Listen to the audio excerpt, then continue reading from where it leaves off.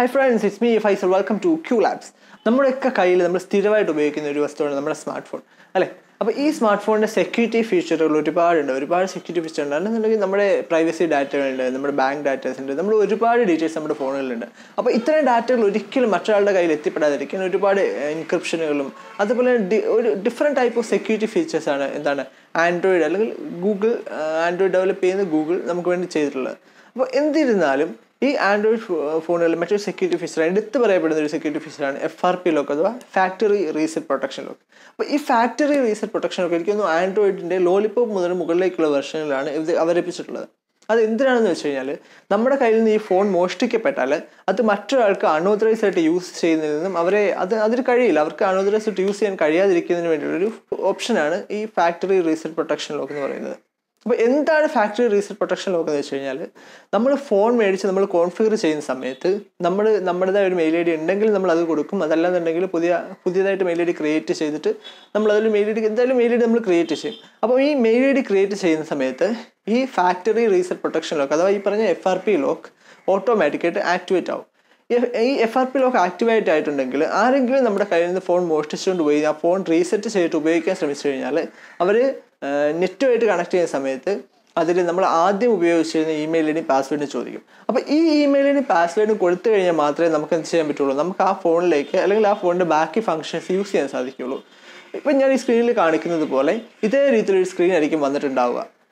അപ്പോൾ ഈ സ്ക്രീൻ കാണിച്ചു കഴിഞ്ഞാൽ ഉറപ്പായിട്ട് നമ്മൾ ഏത് മെയിൽ ഐ ഡിയാണോ അത് കൊടുത്തിരിക്കുന്നത് ആ ഒരു മെയിൽ ഐ ഡി ഉപയോഗിച്ചാൽ മാത്രമേ നമുക്കത് ഫോണിലേക്കുള്ള ആക്സസ് കിട്ടുള്ളൂ. ഫോണിൻ്റെ ഫങ്ഷൻസ് കോൾ ചെയ്യണമെങ്കിൽ പോലും നമുക്ക് ആ ഒരു മെയിൽ ഐ ഡിയും അതിന് പാസ്വേഡും കൺസേൺഡ് ആയിട്ടുള്ള പാസ്വേഡും കൊടുക്കണം. അപ്പം ഇത് നമ്മളിപ്പം എങ്ങനെ ഈ FRP ലോക്ക് അഥവാ ഞാനിപ്പോൾ എൻ്റെ പാസ്വേഡ് മറന്നുപോയി അല്ലെങ്കിൽ എൻ്റെ മെയിൽ ഐ ഡി മറന്നുപോയി, എനിക്ക് തോന്നുന്നു മുതിർന്നവർക്കൊക്കെ സാധാരണ സംഭവിക്കുന്ന ഒരു പ്രശ്നമാണ്. കാരണം അവർക്കത് ഫോൺ കോൺഫിഗർ ചെയ്യാൻ വലിയൊരു ഐഡിയ ഉണ്ടാവില്ല. അപ്പോൾ അത് അവരുടെ മക്കളുടെ കയ്യിലോ അല്ലെങ്കിൽ ആരുടെയെങ്കിലും അവർക്കറിയപ്പെടുന്ന ആരുടെയെങ്കിലും കയ്യിൽ കൊടുത്തിട്ട് ഫോൺ കോൺഫിഗർ ചെയ്യുക. അപ്പോൾ ഇങ്ങനെ കോൺഫിഗർ ചെയ്യുന്ന സമയത്ത് അവർ ആ കോൺഫിഗർ ചെയ്യുന്ന ആൾ അവർക്ക് ഇഷ്ടമുള്ള രീതിയിൽ മെയിൽ ഐ ഡിയോ പാസ്വേഡോ ഒക്കെ ഇടും. പക്ഷേ എന്ത് തന്നെ ആയാലും ശരി, ചിലപ്പോൾ ഇത് ഇവർ മറന്നു പോയിട്ടുണ്ടാവും, അല്ലെങ്കിൽ നമുക്ക് തന്നെ ചിലപ്പോൾ മറവി സംഭവിച്ചിട്ടുണ്ടാവും, ഏത് മെയിൽ ഐ ഡിയെ കൊടുക്കുന്ന ഐഡിയ ഉണ്ടാവില്ല. അപ്പോൾ ഇങ്ങനെയൊക്കെ വരുന്ന സാഹചര്യത്തിൽ നമ്മുടെ ഫോണ് നമുക്കിങ്ങനെ നഷ്ടപ്പെട്ട്, അതായത് ഇങ്ങനെ ഒരു ഫാക്ടറി റീസെറ്റ് ചെയ്ത് കഴിഞ്ഞാൽ മിക്കവാറും സാധാരണ ഫാക്ടറി റീസെറ്റ് ചെയ്യുന്നത് നമ്മുടെ ഫോണിൽ ഫോൺ ഹാങ് ആവുന്ന അവസ്ഥയിലോ അല്ലെങ്കിൽ സ്ഥിരമായിട്ട് മെമ്മറി ഇല്ലാതെ കാണിക്കുന്ന അവസ്ഥ വരുമ്പോഴൊക്കെ സാധാരണ എല്ലാവരും ഫോൺ ഫോർമാറ്റ് ചെയ്യാറുണ്ട് അല്ലേ. ചിലപ്പോൾ കടകളിൽ കൊണ്ടുപോയിട്ട് ഫോൺ ഫോർമാറ്റ് ചെയ്യും. അപ്പോൾ ഇങ്ങനെ കടകളിൽ കൊണ്ടുപോയിട്ട് ഫോൺ ഫോർമാറ്റ് ചെയ്യുമ്പോൾ അവരിതെല്ലാം ചെയ്ത് കഴിഞ്ഞിട്ട് അവസാനം പറയും മെയിൽ ഐ ഡി അറിയാമോ നമ്മളോട് ചോദിക്കും. നമുക്ക് മെയിൽ ഐ ഡി അറിയത്തില്ല. അപ്പോൾ അങ്ങനെ വരുന്ന അവസ്ഥയിലാണ് ഈ FRP ലോക്ക് എന്ന് പറയുന്ന സംഭവം അവിടെ FRP അതായത് ഫാക്ടറി റീസെറ്റ് പ്രൊട്ടക്ഷൻ ലോക്കായി. അപ്പോൾ അങ്ങനെ ലോക്കാവുന്ന അവസ്ഥയിൽ നമ്മൾ പിന്നെ ഈ ഫോണും കൊണ്ട് നമ്മൾ സർവീസ് സെൻറ്ററിൽ പോകണം. അപ്പോൾ ഗൂഗിളിൽ നമ്മൾ സെർച്ച് ചെയ്ത് കഴിയുമ്പോഴത്തേക്കും, അതായത് ഗൂഗിളിൻ്റെ തന്നെ ആൻഡ്രോയിഡ് കമ്മ്യൂണിറ്റിയിൽ അവർ പറയുന്ന മൂന്ന് ഓപ്ഷൻസ് എന്ന് വെച്ച് കഴിഞ്ഞാൽ നമുക്ക് സാധാരണ നമ്മൾ ഉപയോഗിക്കുന്ന ഓപ്ഷൻസ് തന്നെ. ഒന്നെന്ന് വെച്ച് കഴിഞ്ഞാൽ നമ്മുടെ ഫോർഗെറ്റ് പാസ്വേഡ് കൊടുത്ത് പാസ്വേഡ് നമ്മൾ പുതിയതായിട്ട് ക്രിയേറ്റ് ചെയ്യുക. അതല്ലാന്നുണ്ടെങ്കിൽ നമുക്കിനി മെയിൽ ഐ ഡി അറിയില്ല എന്നുണ്ടെങ്കിൽ അതിൻ്റെ ഒരു ഡിവൈസ് സെൻറ്റർ എന്നൊരു ഓപ്ഷൻ ഉണ്ട്. അതിൽ ചെന്ന് കഴിഞ്ഞാൽ ഡിവൈസ് സെൻറ്ററിൽ നമ്മൾ മെയിൽ ഐ ഡി ഏതാണെന്ന് കണ്ടുപിടിക്കാനുള്ള കുറച്ച് ഓപ്ഷൻസ് ഒക്കെ പറയുന്നുണ്ട്. പക്ഷേ ഇതൊന്നും പൂർണ്ണമായിട്ടും ഫലപ്രദമല്ല. പല കേസുകളിൽ നമുക്ക് മെയിൽ ഐ ഡി കണ്ടുപിടിക്കാനേ പറ്റത്തില്ല. അപ്പോൾ ഇങ്ങനെ വരുന്ന കേസുകളിൽ നമുക്ക് ഈ ഫാക്ടറി റീസെറ്റ് പ്രൊട്ടക്ഷൻ ലോക്ക് നമുക്ക് ഈ പറഞ്ഞ സർവീസ് സെൻറ്ററിൽ നിന്നും പോകാതെ തന്നെ ബൈപ്പാസ് ചെയ്യാൻ പറ്റും. അപ്പോൾ ഓർക്ക് ഇതൊരു ഒരു എഡ്യൂക്കേഷൻ പർപ്പസിന് വേണ്ടി മാത്രമാണ് ഞാൻ ഇവിടെ കാണിച്ചു തരുന്നത്. ഈ സംഭവം ഞാൻ മാത്രമല്ല ചെയ്യുന്നത്, യൂട്യൂബിൽ തപ്പി എനിക്ക് തോന്നുന്നു ഒരുപാട് പേര് ഈ രീതിയിലുള്ള വീഡിയോകൾ ഇട്ടിട്ടുണ്ട്. അപ്പോൾ എന്നിരുന്നാലും ഞാനിവിടെ ഈ factory reset protection lock bypass ചെയ്യുന്നതിൻ്റെ ഇപ്പോൾ ഒരു J2 ആണ് കിട്ടിയിട്ടുള്ളത്. അപ്പോൾ അതായത് സാംസങ് ഗാലക്സി J2 ആണ് കിട്ടിയിട്ടുള്ളത്. ഇതേ J വെർഷനിൽ അതായത് J സീരീസിലെ എല്ലാ ഫോണുകളിലും ഈ രീതിയിൽ ആപ്ലിക്കബിൾ ആണ്. അതേപോലെ തന്നെ എനിക്ക് തോന്നുന്നു സാംസങ്ങിൻ്റെ A സീരീസിൽ അതായത് A3 A5 അങ്ങനെയുള്ള മോഡലുകളിലും ഈ ഒരു ഓപ്ഷൻ അല്ലെങ്കിൽ ഈ രീതിയിൽ നമുക്ക് factory reset protection lock bypass ചെയ്യാൻ പറ്റും. അതേപോലെ തന്നെ എം ഐയുടെ ഫോണുകളിൽ അതേപോലെ തന്നെ ഒപ്പോയുടെ ഫോണുകളിലൊക്കെ ഈ രീതിയിൽ ചെറിയ വ്യത്യാസങ്ങളുണ്ടാവും. പക്ഷേ ഈ രീതിയിൽ തന്നെ എന്ത് ചെയ്യാൻ പറ്റും, നമുക്ക് ഈ പറഞ്ഞ FRP ലോക്ക് ബൈപ്പാസ് ചെയ്യാൻ പറ്റും. എങ്ങനെയാണ് ഈ FRP ലോക്ക് ബൈപ്പാസ് ചെയ്യുന്നത് നമുക്ക് നോക്കാം.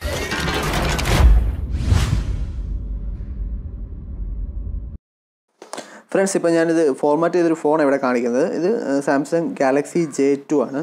അപ്പോൾ ഇതിൽ ഞാൻ നെക്സ്റ്റ് കൊടുത്തു കഴിഞ്ഞപ്പോഴത്തേക്കും ഇപ്പോൾ വൈഫൈയുടെ ഓപ്ഷൻ കാണിക്കുന്നുണ്ട്. ഞാൻ ഓൾറെഡി വൈഫൈയിൽ കണക്ട് ചെയ്തിട്ടുണ്ട്. വീണ്ടും നെക്സ്റ്റ് കൊടുക്കുമ്പോഴത്തേക്കും ടേംസ് ആൻഡ് കണ്ടീഷൻസ് വരും. നമ്മൾ വീണ്ടും നെക്സ്റ്റ് എഗ്രി കൊടുത്ത് നെക്സ്റ്റ് കൊടുത്തു.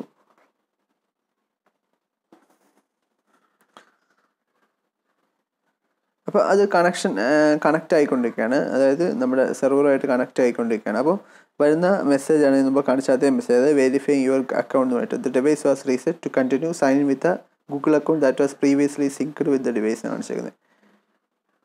അപ്പോൾ അത് നമുക്കറിയില്ല, ആ മെയിൽ ഐ ഡി എന്താ നമുക്കറിയില്ല. സോ ഞാൻ വീണ്ടും നെക്സ്റ്റ് കൊടുത്തു, ഞാൻ ബാക്ക് കൊടുത്തു. ബാക്ക് അടിച്ചിട്ട് ഞാനതിൽ നമ്മുടെ ഹോം ബട്ടണിൽ 3 തവണ ടാപ്പ് ചെയ്തു. അപ്പോൾ അതിൽ ടോക്ക് ബാക്ക് എനേബിൾ ആയി. എന്നിട്ട് എൽ ഷേപ്പിൽ സ്ക്രീനിൽ സ്വൈപ്പ് ചെയ്ത് കഴിഞ്ഞാൽ നമുക്ക് ടോക്ക് ബാക്ക് സെറ്റിങ്സ് എടുക്കാൻ പറ്റും. സാധാരണ അതിൽ ഡബിൾ ടാപ്പ് ചെയ്താണ് എടുക്കുന്നത്. ഡബിൾ ടാപ്പ് ചെയ്ത് നമുക്ക് ഇതുപോലെ ടോക്ക് ബാക്ക് സെറ്റിങ്സ് വരും. അപ്പം നമ്മുടെ ഈ വോളിയംക്ക് ഒരു 3 സെക്കൻഡ് പ്രസ് ചെയ്ത് പിടിച്ചാൽ നമുക്ക് ഈ ടോക്ക് ബാക്ക് സസ്പെൻഡ് ചെയ്യാൻ പറ്റും. അപ്പോൾ ടോക്ക് ബാക്ക് സസ്പെൻഡ് ചെയ്തില്ലെങ്കിലുള്ള പ്രശ്നം എന്താണെന്ന് വെച്ചാൽ നമുക്കിങ്ങനെ ടാപ്പ് ചെയ്യുന്ന സമയത്ത് ഭയങ്കര ബുദ്ധിമുട്ടായിരിക്കും. ഡബിൾ ടാപ്പ് ചെയ്താൽ മാത്രമേ ഓരോ ഓപ്ഷൻസ് നമുക്ക് സെലക്ട് ചെയ്യാൻ പറ്റുള്ളൂ. പിന്നെ നമ്മൾ അതിൽ ആ ഓപ്ഷൻസിൽ ഏറ്റവും ലാസ്റ്റ് പോയിട്ട് അതിൽ ഹെൽപ്പ് ആൻഡ് ഫീഡ്ബാക്ക് എന്ന ഓപ്ഷൻ സെലക്ട് ചെയ്യുക. ഹെൽപ്പ് ആൻഡ് ഫീഡ്ബാക്ക് നമ്മളതിൽ സെർച്ചിൽ ക്ലിക്ക് ചെയ്തിട്ട്, അതായത് നമ്മുടെ ആ ലെൻസിൻ്റെ ബട്ടൺ ഉണ്ട്, സെർച്ചിൽ ക്ലിക്ക് ചെയ്യുക. സെർച്ചിൽ ക്ലിക്ക് ചെയ്തിട്ട് ഫസ്റ്റ് ഓപ്ഷൻ തന്നെ എടുത്താലും കുഴപ്പമൊന്നുമില്ല. അതല്ലാന്നുണ്ടെങ്കിൽ ഏറ്റവും നല്ലത് ഞാൻ ഈ ടൈപ്പ് ചെയ്യുന്ന രീതിയിൽ, അതായത് get started with voice access എടുക്കുക.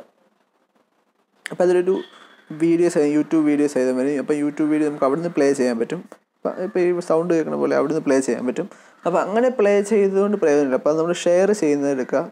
ഷെയർ കൊടുത്തിട്ട് അതിൽ ആ 3 ഡോട്ടിൽ ക്ലിക്ക് ചെയ്യുമ്പോഴത്തേക്കും യൂട്യൂബിൽ ഓപ്പൺ ആവുക വീഡിയോ.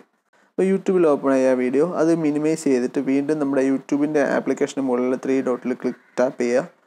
എന്നിട്ട് അതിൽ പ്രൈവസി പോളിസി ക്ലിക്ക് ചെയ്യുമ്പോഴത്തേക്കിനും ബ്രൗസറിലേക്ക് നമ്മുടെ ആൻഡ്രോയിഡ് ഫോൺ പോകും. അപ്പോൾ ബ്രൗസറിലേക്ക് പോയി കഴിഞ്ഞ് കഴിഞ്ഞാൽ നമുക്കിത് സെർച്ച് ചെയ്യാൻ പറ്റും. അപ്പോൾ അതുകൊണ്ട് ബ്രൗസറിൽ റോം ഫാസ്റ്റ് എന്ന് സെർച്ച് ചെയ്യുക.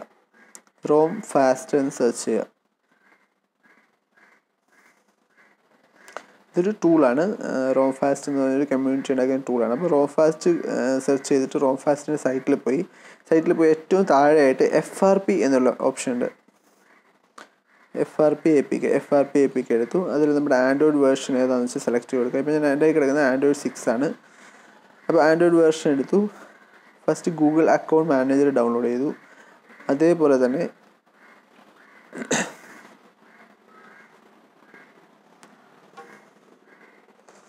ഷോർട്ട് കട്ട് എന്നാണ് ഉദ്ദേശിക്കുന്നത്.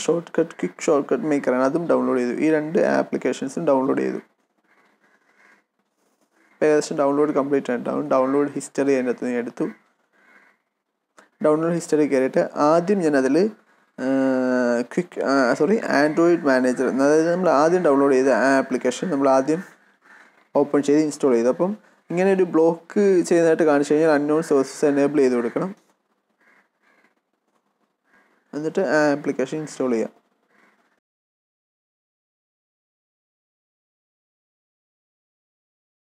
അത് ഇൻസ്റ്റാൾ ആയിട്ടുണ്ട്. ഓക്കെ, അടുത്ത ആപ്ലിക്കേഷൻ അതായത് ക്വിക്ക് ഷോർട്ട് കട്ട് മേക്കർ, അത് നമ്മൾ ഇൻസ്റ്റാൾ ചെയ്യാം.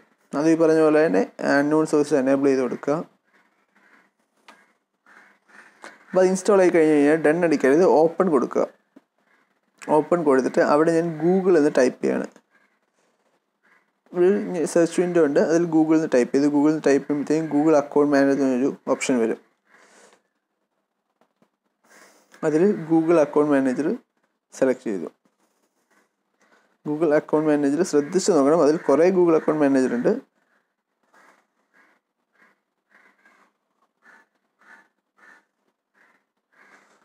ടൈപ്പ് ഇമെയിൽ ആൻഡ് പാസ്വേഡ് എന്ന ഓപ്ഷനാണ് നമ്മൾ ക്ലിക്ക് ചെയ്യുന്നത്. എന്നിട്ട് അത് ക്ലിക്ക് ചെയ്തിട്ട് ട്രൈ എന്നതിൽ ക്ലിക്ക് ചെയ്യുക. എന്നിട്ട് നമുക്ക് അതിൻ്റെ പാസ്വേഡ് അറിയില്ല, അത് ഓൾറെഡി അതിൽ കിടക്കുന്ന മെയിലായിട്ട് പാസ്വേഡാണ് ചോദിക്കുന്നത്, നമുക്കറിയില്ല. സോ ബ്രൗസറിൽ ആ 3 ഡോട്ട്സിൽ ക്ലിക്ക് ചെയ്തിട്ട് ബ്രൗസറിൽ ലോഗിൻ ചെയ്യുക. ഞാൻ മെയിൽ ID അടിച്ചു കൊടുത്തു.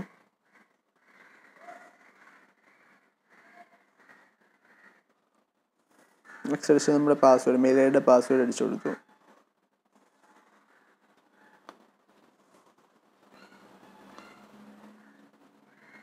എന്നിട്ട് സൈൻ ഇൻ ചെയ്യണം.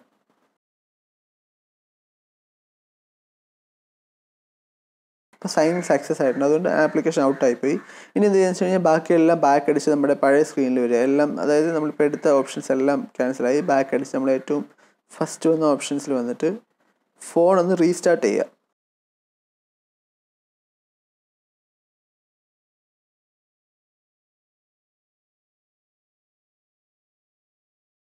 ഇപ്പോൾ ഫോൺ ഞാൻ റീസ്റ്റാർട്ട് ചെയ്തിട്ടുണ്ട്. ഓണായി വരുന്നേ ഉള്ളൂ.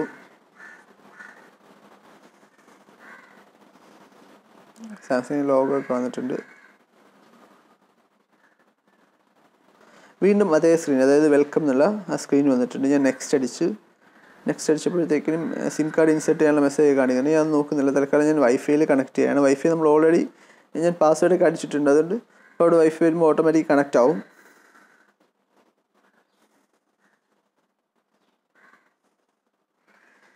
വൈഫൈ കണക്റ്റ് ആയതാണ്. നെക്സ്റ്റ് അടിക്കുക. അതേപോലെ തന്നെ വരുന്ന ടേംസ് ആൻഡ് കണ്ടീഷൻസ് അഗ്രി ചെയ്യുക. അത് ചെക്കിങ് കണക്ഷൻ എന്ന് പറഞ്ഞിട്ട് കാണിക്കുന്നുണ്ട്. ചിലപ്പോൾ അത് കുറച്ച് സമയം എടുത്താൽ അത് കാര്യമാക്കണ്ട.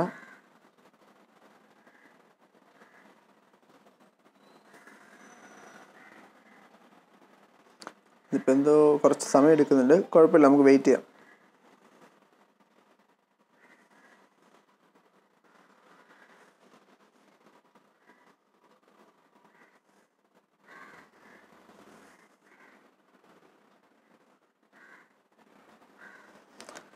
ചെക്കിങ് കണക്ഷൻ മാറുമെന്ന് പ്രതീക്ഷിക്കാം. നമുക്ക് ചെക്കിങ് കണക്ഷൻ മാറി. ഇപ്പോൾ സോഫ്റ്റ്വെയർ അപ്ഡേറ്റ് എന്ന് വന്നു. അക്കൗണ്ട് ആഡഡ് എന്ന് പറഞ്ഞിട്ട് ഓട്ടോമാറ്റിക് ഒരു മെസ്സേജ് വന്നു.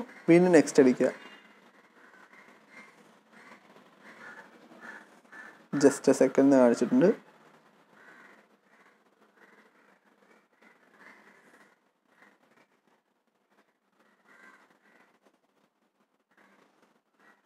ഇപ്പോൾ സെറ്റപ്പ് ഇമെയിൽ എന്ന് കാണിച്ചിട്ടുണ്ട്. ഞാൻ അത് സെറ്റപ്പ് ചെയ്യുന്നില്ല. ഞാനിപ്പോൾ അതെല്ലാം സ്കിപ്പ് ചെയ്തു. അതേപോലെ തന്നെ ഡിവൈസ് പ്രൊട്ടക്റ്റ് ചെയ്യാൻ വേണ്ടിയിട്ട് ലോക്കിൻ്റെ കാര്യമൊക്കെ ചോദിക്കുന്നുണ്ട്. ഞാനതെല്ലാം തൽക്കാലം സ്കിപ്പ് ചെയ്യാണ്. ഇപ്പോൾ ഓൾമോസ്റ്റ് കംപ്ലീറ്റ് എന്ന് വന്നിട്ട് ഇപ്പോൾ ഇത് ഹോം സ്ക്രീൻ. ഇപ്പോൾ സാംസങ് അക്കൗണ്ട് ഞാൻ അത് സ്കിപ്പ് ചെയ്യാണ്.